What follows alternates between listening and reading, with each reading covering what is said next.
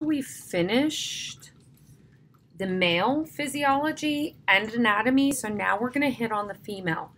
And it is more complicated, I hate to say. And it's more complicated because of pregnancy.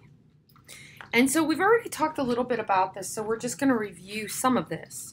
So ovaries are basically the female gonads, and they produce the female gametes. Let me change colors here.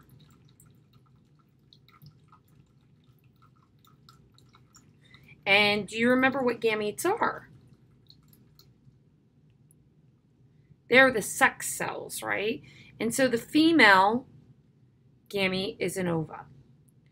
It helps in secreting female sex hormones. So can you name what the two sex hormones are? Hopefully you put estrogen, which other forms is estradiol, estron, or estrol, and progesterone. And they also have a duct system as well. You have the uterine, known as the fallopian tubes, the uterus and vagina. And the last is the external genitalia. And just to let you know, just like in the men's, we're going to start with the external genitalia first. And so the female external genitalia, also called the vulva,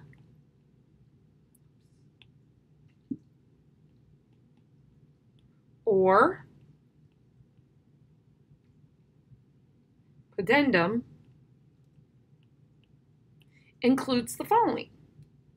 You have the mons pubis, which is that fatty area overlining the pubic symphysis, and you have the labia majora, which is that hair-covered fatty skin fold.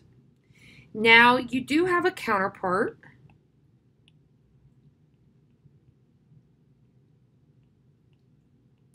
to the scrotum.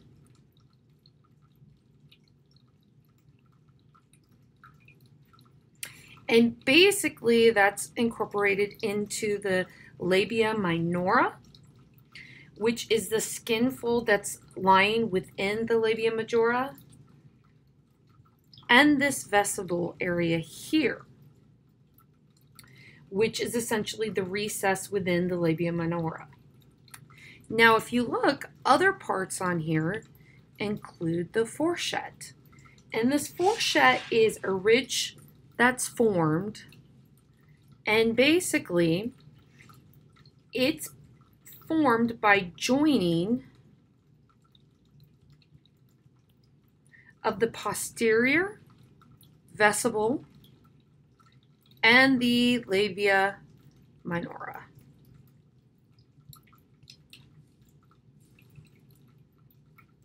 Now, if you look over to the right or left of that, you'll see what's known as the greater vestibular gland. And this is homologous to the bulbourethral gland.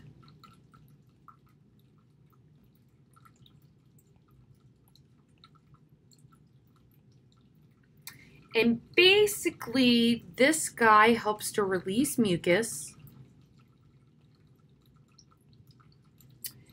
into the vestibule for lubrication.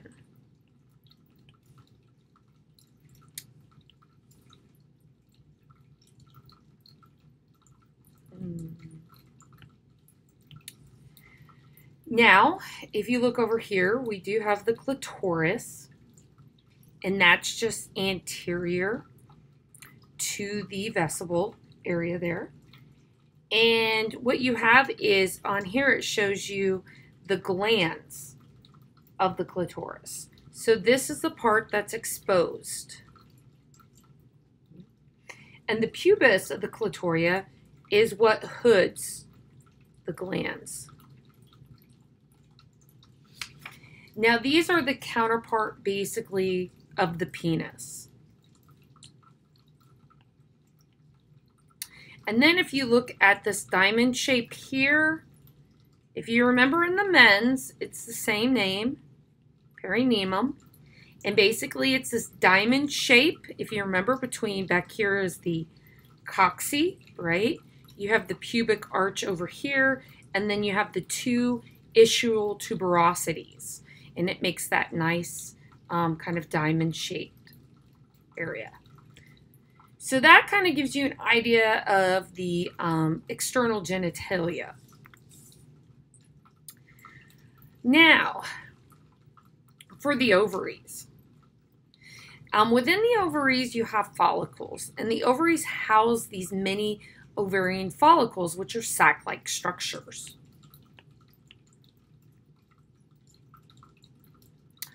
Basically, each follicle consists of an oocyte, and so this is an immature egg. And it's basically surrounded by follicle cells or granulosa cells. So it's follicle cells if only one layer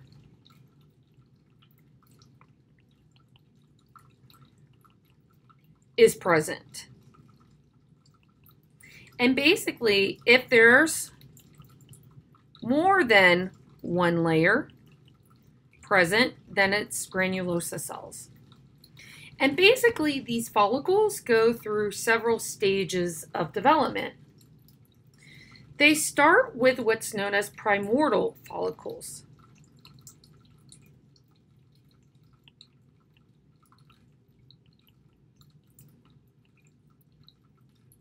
And so this is basically a single layer of follicle cells, and I'm just going to put FC here, plus oocytes.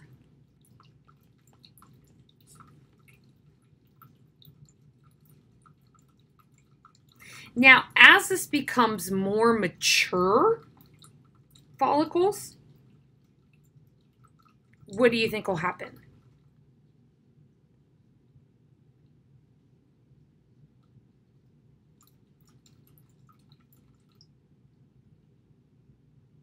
Well, if you get more mature,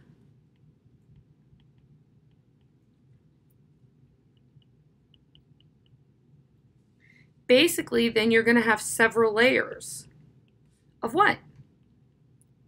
Granulosa cells plus an oocyte. So it's going to transition. From here, you're going to have what's known as a vesicle, or it's known as an antral, or actually tertiary, I'm just going to put a 3 there, follicle. And this is basically a fully mature follicle. And basically there's a fourth here. And this, you end up having a fluid-filled antrium forms. And basically what this is that this is the point where the follicle bulges from the ovary surface.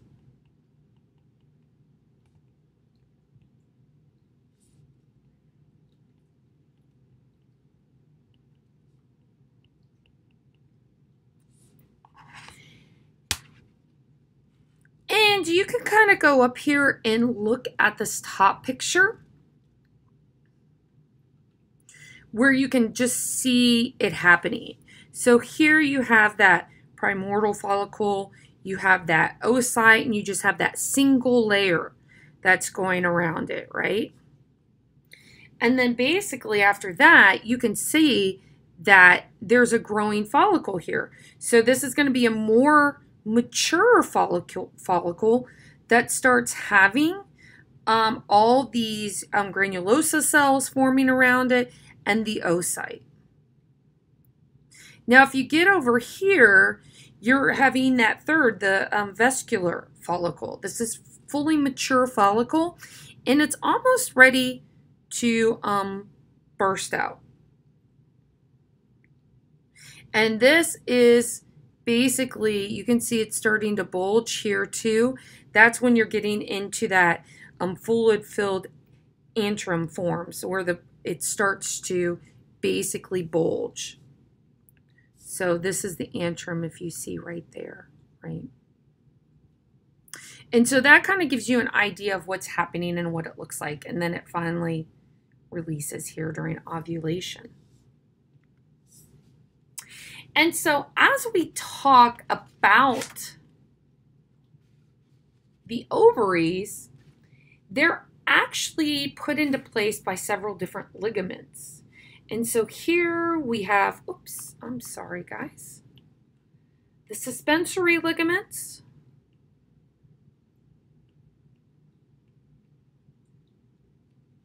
and these secure the ovaries to the lateral wall of the pelvis.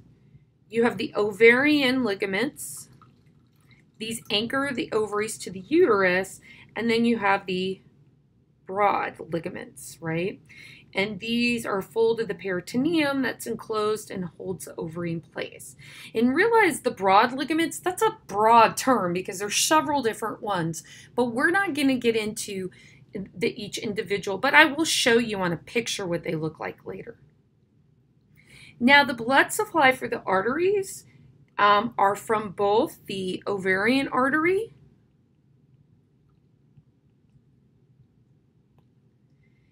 and the ovarian branch of the uterine artery.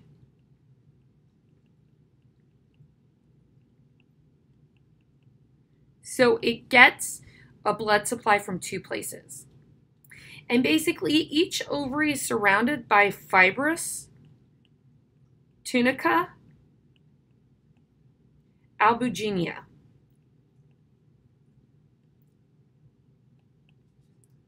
Which is then covered by a germinal kind of cuboidal epithelial layer.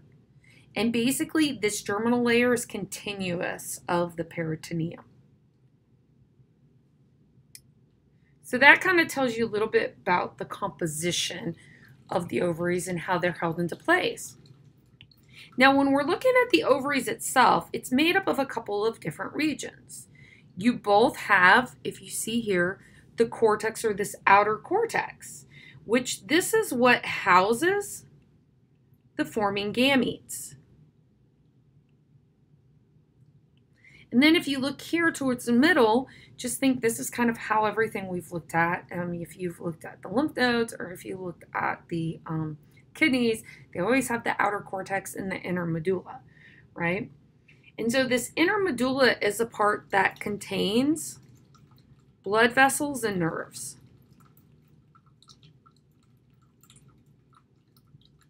And you can see that in there already. Now, what's going to happen in here is this oocyte is going to become a mature egg and then be released. And the ejection of the oocyte from this ripened follicle is what's known as ovulation. And basically, once the oocyte is ejected and becomes the ova, what's left of that follicle is what's going to end up turning into what's known as the corpus luteum.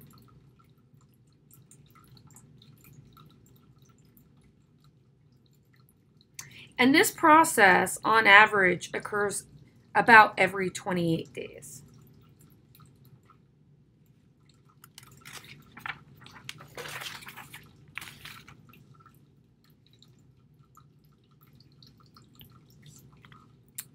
Now, the female duct system, let's get into this. The uterine tube system does not have direct contact with the ovaries. The ovulated oocyte is cast into what's known as the peritoneal cavity, where some oocytes never make it to the tube system at all. And then if they do, the tube system will include the uterine tube, the uterus, and the vagina. And so let's actually talk about the different parts of the tube system. And we're going to start with first the uterine tube, also known as the fallopian tube or the oviduct. Now this receives ovulated oocyte and is usually the site of fertilization. This is not the site that the cell or the potential zygote and offspring become attached to, right? This is just where fertilization happens. Now,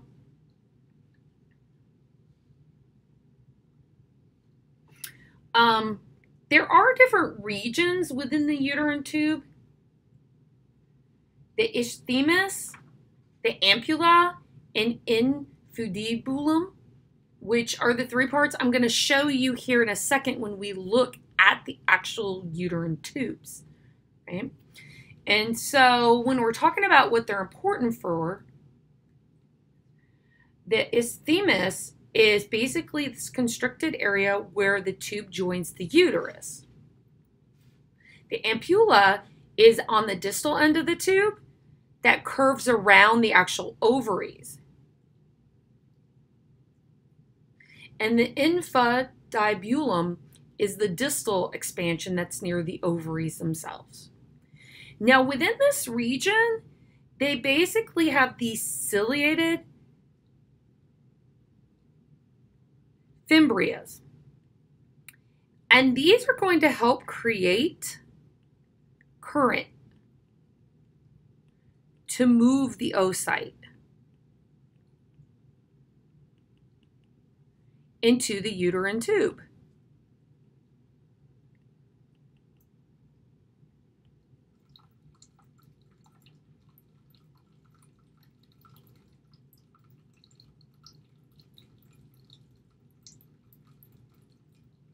So basically, these guys receive the oocyte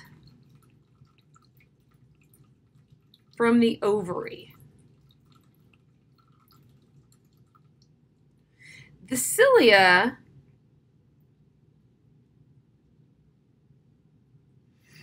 are basically located inside the uterine tube.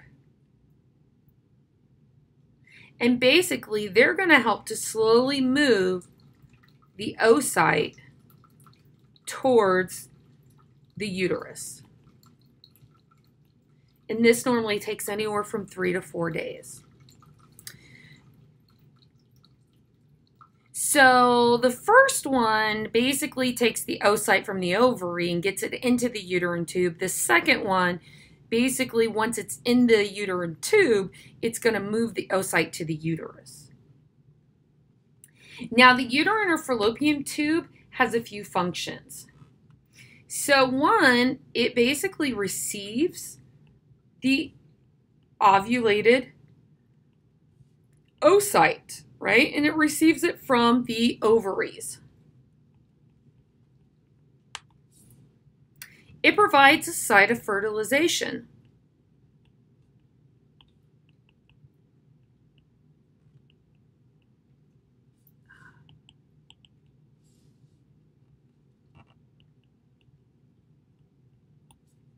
It empties into the uterus.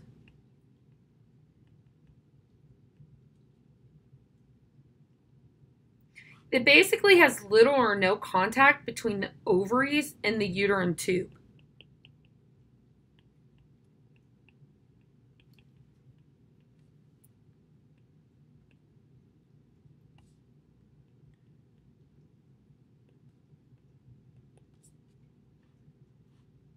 And it's basically supported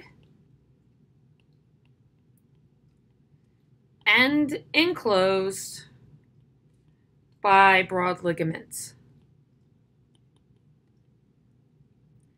So I can almost say these are characteristics more so than function. Let's see. I think is a better word.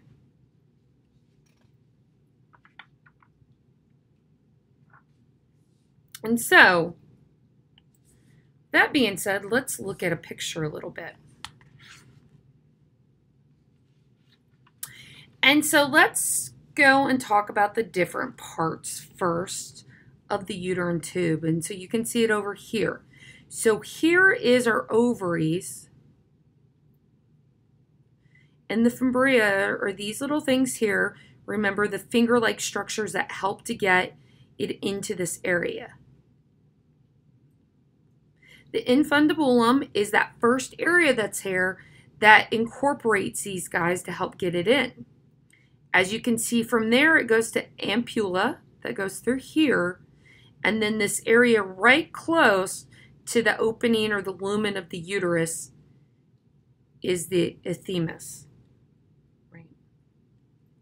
And so that kind of gives you all the different areas here of the uterine tube. Now you can see basically that it's held in place by 3 main ligaments. You can see the suspensory ligament here. You can see the broad ligament here. And if you look, there's several different ones, but we're not really looking at those in particular when we go through here. The only one that I will point out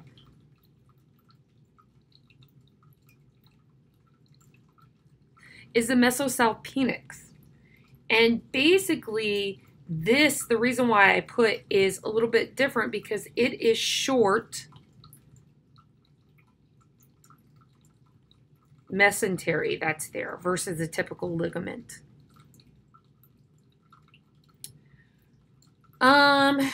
And then you can see the ovarian ligament down here. And so these external uterine tube are covered by the peritoneum and again supported by that mesosalpinx. And so that kind of shows you the uterine tube. Now there are some homeostatic imbalances associated with the uterine tube. First of all, there's an ectopic pregnancy. And so this is when the oocyte is fertilized in the peritoneal cavity or that distal uterine tube and begins developing there. Normally aborts naturally with substantial bleeding, and it's a lot of pain. And if it doesn't terminate naturally, there is a surgery that has to happen. This can kill you, just to let you know. So it's not something that you want to happen.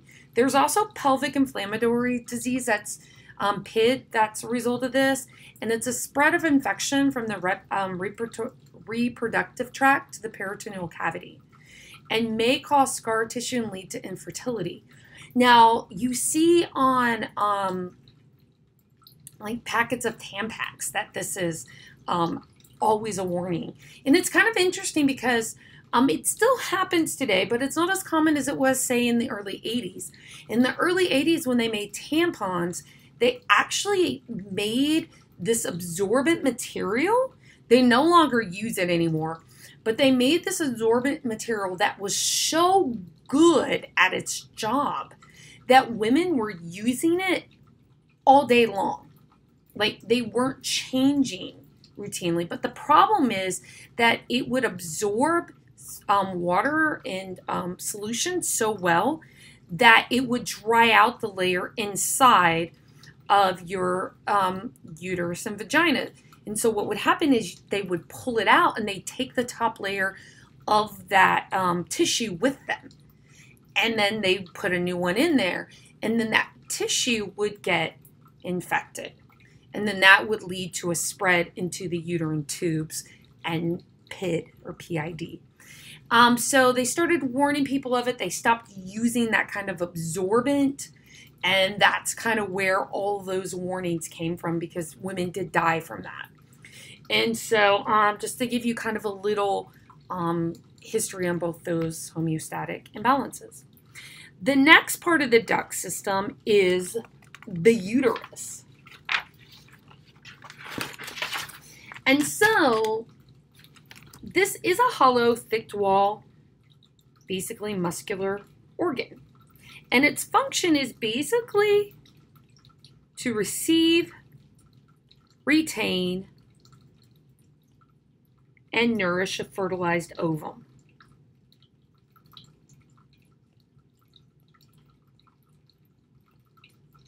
Right? And so there's a position that the uterus can have. It's either anteverted, which is inclined forward, and that's the normal position, or retroverted, which is inclined backwards, and that can basically make having a baby extremely difficult. Now, we're just going to talk about this, but I'm going to show it on a slide here, a couple slides forward from here. But they do have the region of the uterus. There are different parts. There's the body, which is the main part. There's the fundus, which is the superior rounded region that's above where the uterine tube enters. And think rounded superior region, just like in the stomach, right? And then the cervix, which is the narrow outlet that protrudes into the actual vagina. And the last part is the small part that's called the cervical canal that's going to essentially communicate with the vagina via external OS and then the uterine body. And so that's the different parts. Now, it does have a cervical gland, and this gland helps to secrete mucus that will actually block sperm entry during any time except during the mid-cycle.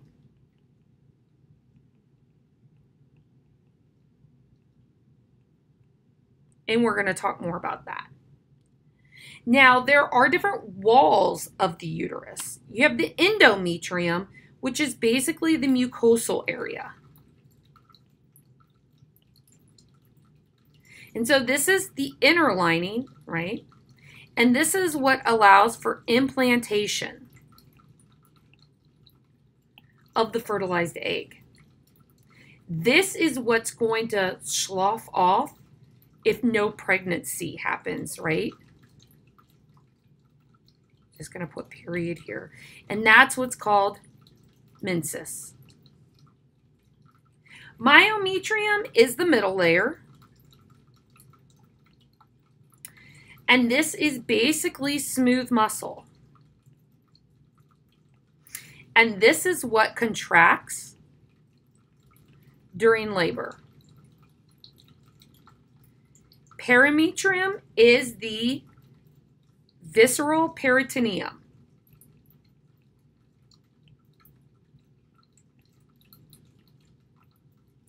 It's the outermost serous layer.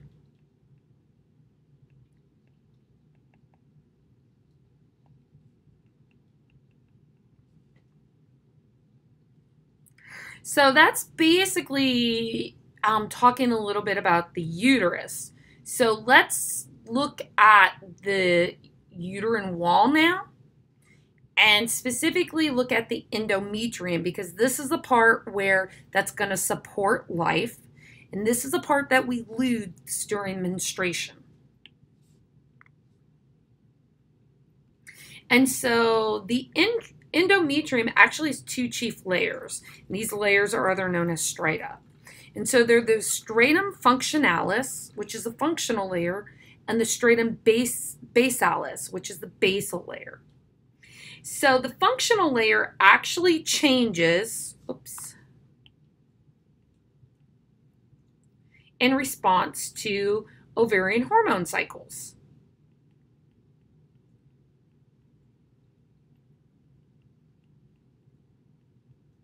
So this is what gets shed during menstruation.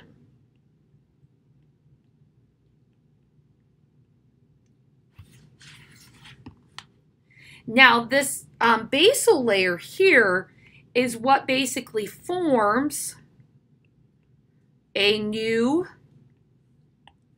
stratum functionalis after menstruation. So it's unaffected by the hormones. And so you can see both of them here, right? Here's the functionalis, and here's the basalis here, right? And it makes sense. This part is the part that stays behind. This part up here leaves. So how would we remake this? Well, he could, since he's there, can help remake it. Now, if you see underneath all there is that myometrium, and remember that's that smooth muscle layer that helps to contract during pregnancy.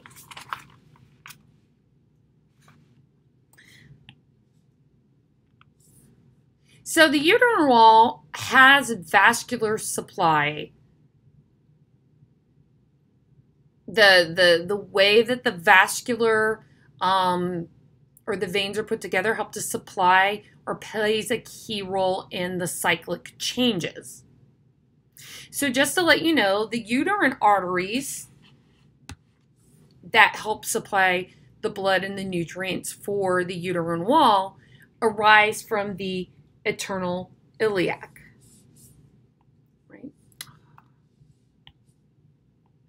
And basically what that's going to do is it branches into a few types of arteries. You can see here, this is the uterine artery that comes from the internal iliac. And then you can see that this branches here into the arcuate artery. And basically, then that guy is going to branch into, if you look here, the radial artery. Now, the radial artery will branch further. You'll see it goes and branches into the straight and the spiral arteries. Now, the spiral arteries are important because basically they're located now, if you look, we are in the functionalis here, right? Where the straight arteries are in the bacillus. So these guys, right, are going to help with providing nutrients for those cells that will later make the stratum functionalis. But these spiral arteries are important because they degenerate and regenerate. And their spasms are what cause shedding of the functionalis layer during menstruation. Kind of cool, isn't it?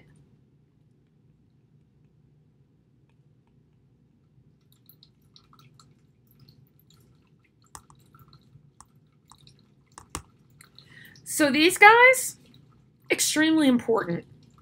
Extremely important.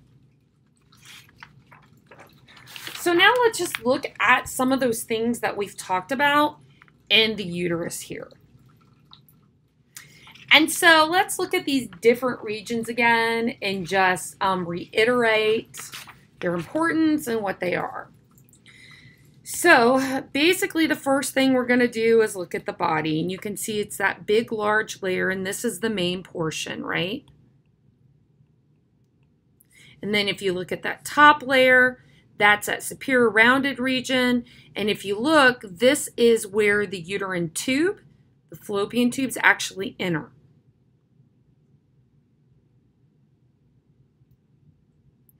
At this point, you can look down here. This is the area that you have the cervix, and see how, can you see how it's starting to narrow down and protrude into the actual vagina that's here.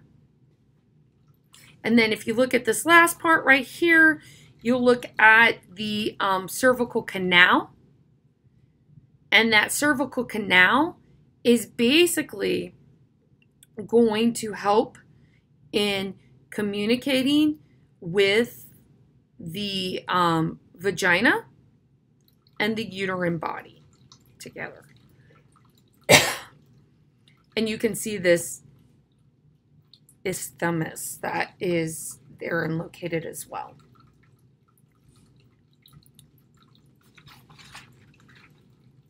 And if we're looking at the different types of ligaments that are here that help to support the uterus, you can see those here, right? You have the mesometrium, the uterosacral ligament, the cardinal or lateral cervical ligament, and you have the rounded ligament of the uterus. So all of those four guys play a role in helping to keep this guy into place. I want to call him a guy, that's kind of funny. And then if you look here, they show you the different walls, right? And so you can see on the inside is the endometrium, then that smooth muscle right there that helps in labor contractions, and the peritoneum on the outside.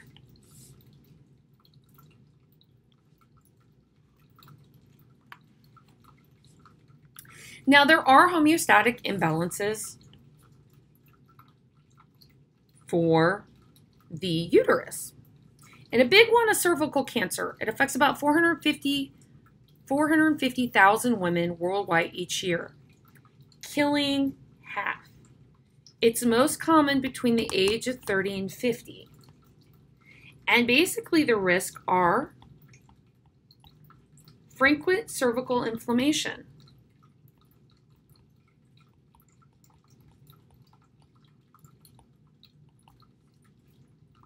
STIs, which you might think of as STDs, and one of the most is HPV. Even multiple pregnancies can give you a higher risk. Now, there are vaccines provided. 3-dose vaccines that can help protect against HPV, and they're recommended for about 11 to 12-year-old girls. Now, how you can detect this, and this is the reason why it's so important to go and get them, are pap smears.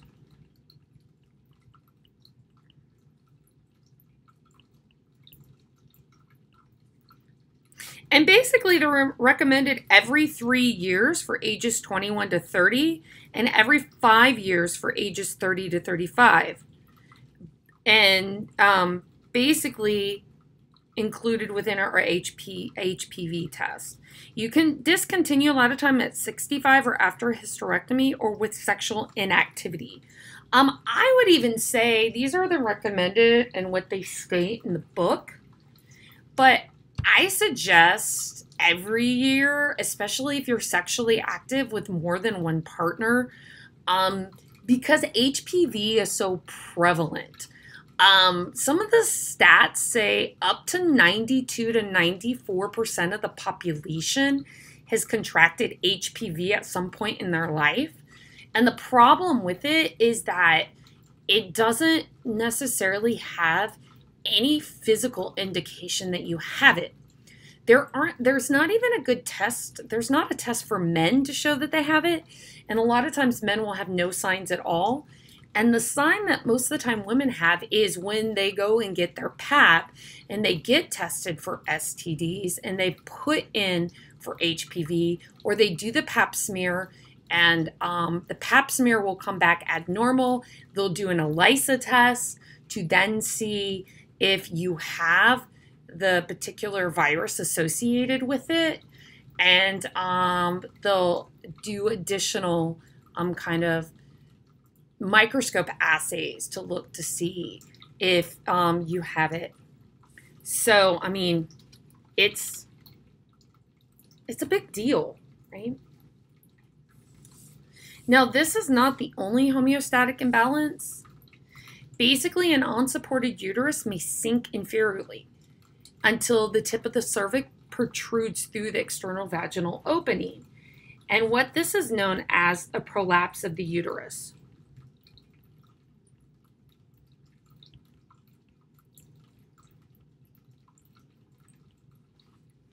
It can be caused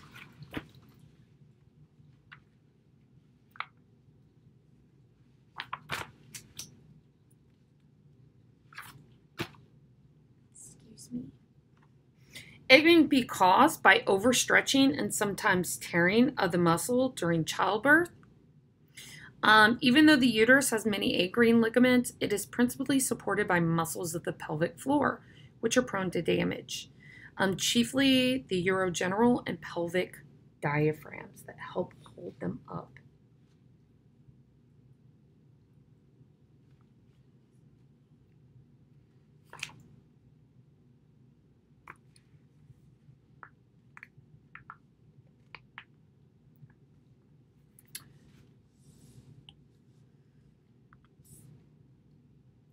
And so basically this is the side view that we have looked at, and you can see that you have the different areas. So we started with talking about the ovaries that you can see here.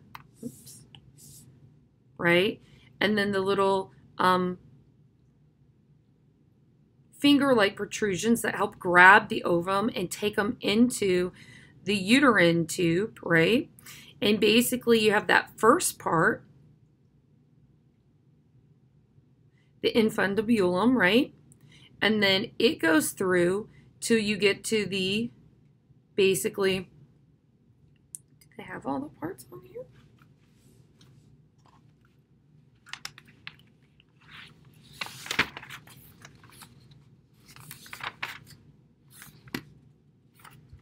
It's hard to see.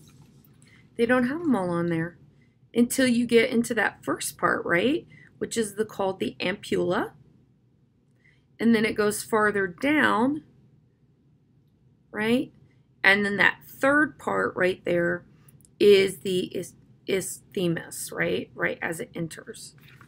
And so then you can see down here the uterus, and you can see it being basically supported here. You can see the round ligament. Over here you can see the uterosacral ligament. You can see up here a suspensory ligament of the ovum.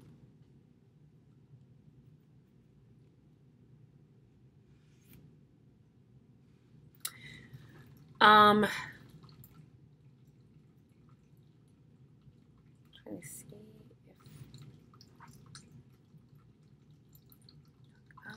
if you can look over here, the cervix here towards the end of that. The covering, the peritoneum that's up here. We've talked about the outside with the clitoris. The uteral orifice is right here. And so you can see there's a difference between where we urinate, or females urinate, and where a child forms, or, you know, where intercourse happens. Where men, it's the same. Now, if you look here, there's that small thing there called basically a hymen. And this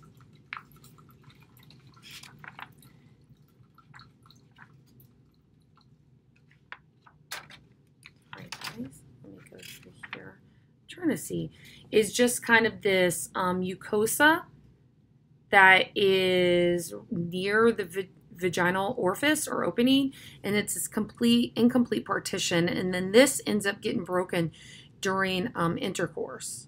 Of course, the small and the major, or minora and the majora labia that we talked about earlier. Here's the vestibular gland, that's like the vulva urethral gland, right? And the next thing that we're actually going to talk about, just kind of hit some of these, is the vagina. So let's talk about that really quick. So this guy extends between the bladder and the rectum from the cervix to the exterior, and it serves as the birth canal. In addition to that, it allows for passage for menstrual flow, and it's the organ of copulation.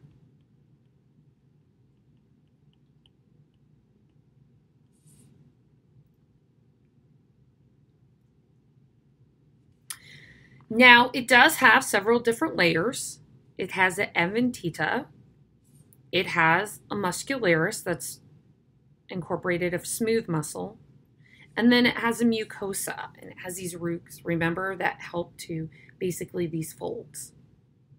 Vaginal secretion, pH changes throughout your life. It's acidic in adulthood, and it's alkaline in adolescence.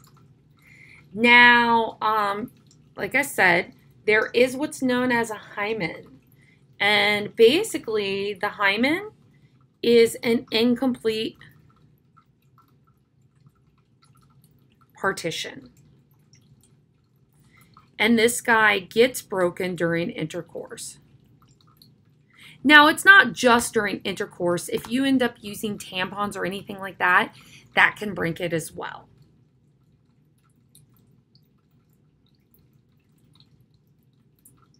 Now, within the mucosa, there are dendritic cells.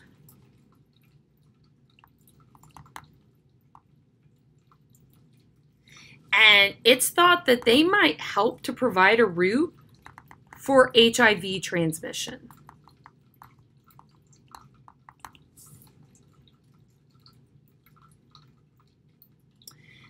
Now, because the uterus tilts away from the vagina, attempts by untrained person to induce an abortion by entering the uterus with the surgical instrument can actually puncture through the posterior wall of the vagina. So you want to make sure to have someone who is trained doing those kind of operations, because it can end up killing somebody.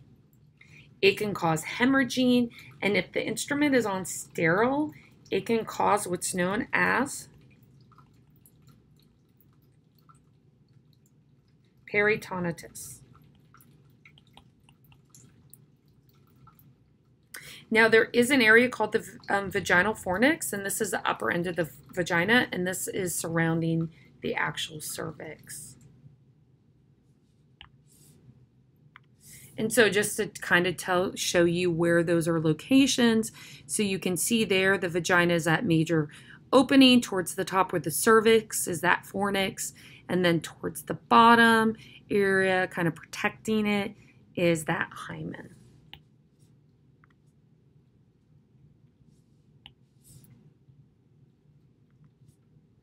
Now, another part that we didn't really have to discuss for man are the mammary glands. And these mammary glands are basically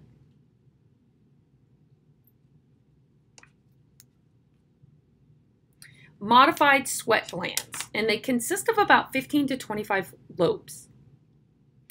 And the lobules within these lobes contain granular alveoli, and these guys produce milk. And basically the milk is passed into the lactiferous ducts and then into the sinuses that open to the outside at the nipple. These are both present in men and women, but they're normally just functional in females. Now, in the female, if they're non-nursing, these glandular structures are undeveloped.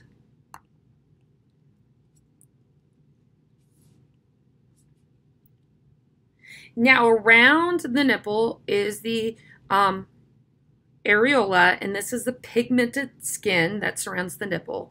And basically, you have suspensory ligaments that attach to the breast to the underlying muscle to keep the mammary glands in place. So we can look at this really quick, right? And so you have these big lobes here, right? And within them, do you see all those circles? Those are the lobules that contain the alveoli. Now, when it goes to actually make milk from there, they get made in there and they pass into the duct, right, into this area, the sinus. Now you can see that you have the pectoralis muscle here, and that basically these lobules and all this are attached to that muscle here through the suspensory ligaments.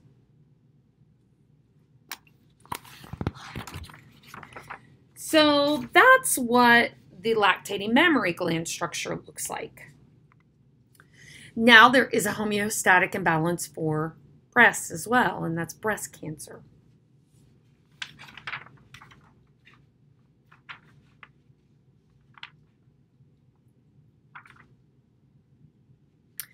Now,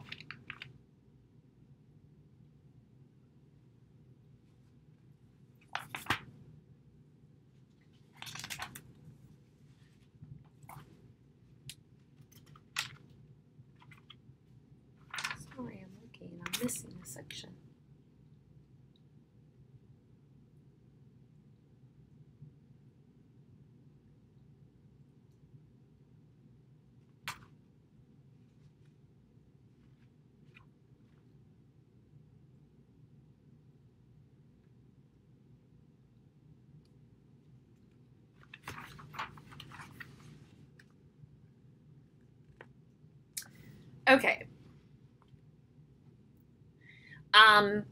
This is an invasive breast cancer. That's the most common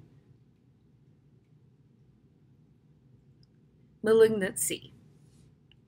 It usually arises from the epithelial cells of the smallest ducts that eventually metastasize, which moves to the rest of the body.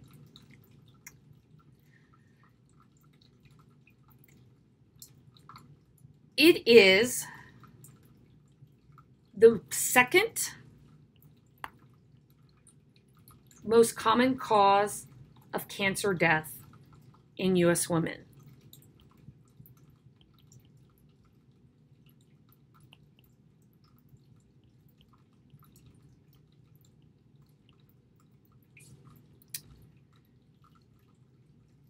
So the risk factors are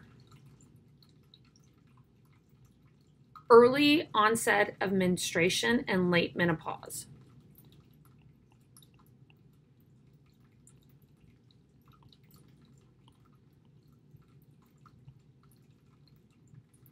No pregnancy or first pregnancy late in life.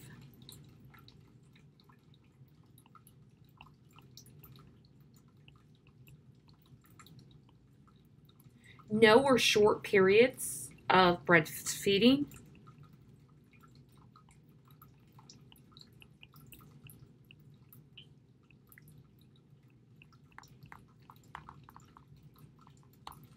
Or family history of breast cancer.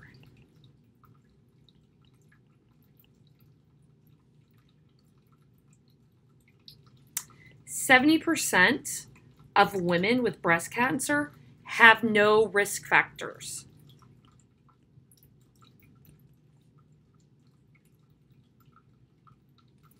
%10 of them are due to hereditary defects. There are mutations in the genes BRCA1 and 2.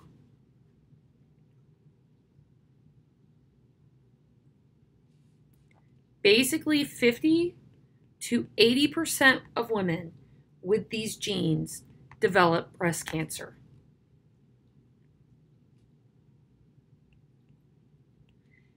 This also increases the risk of ovarian cancer.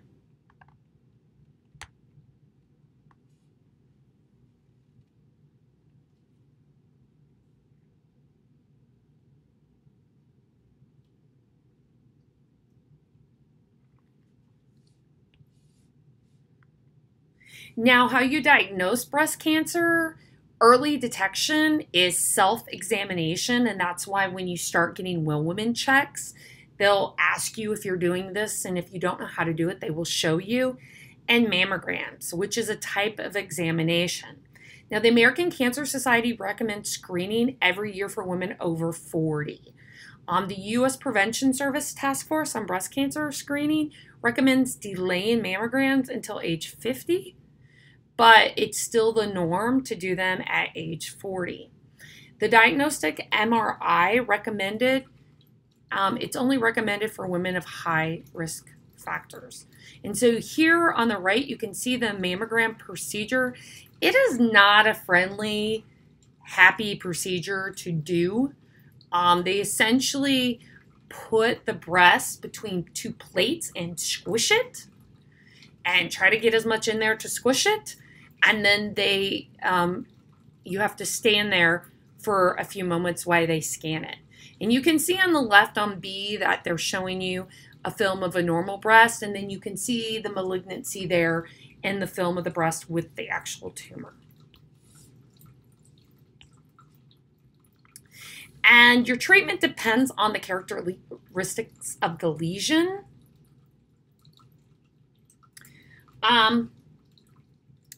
Basically, until the 1970s, standard treatment was radical mastectomies that removed the breast with all underlying muscles, fascia, and associated lymph nodes.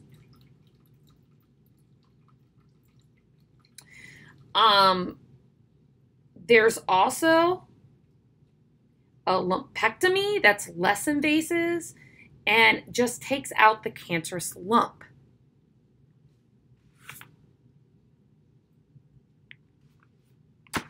Let me go back in here.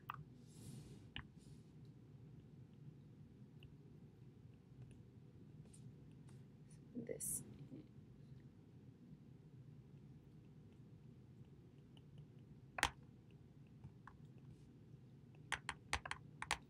And I'm going to put LN for lymph nodes.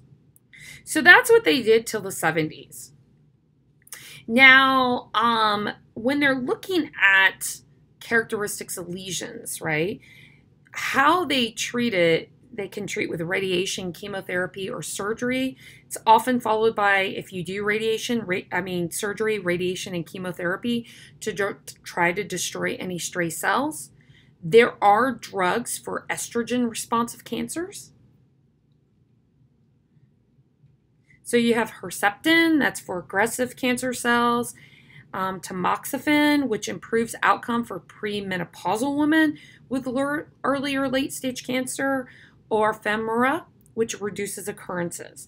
And like I said, a common surgery that they did until the 70s was the radical mastectomy. Lumpectomies basically is less invasive, and it only takes the cancerous lump.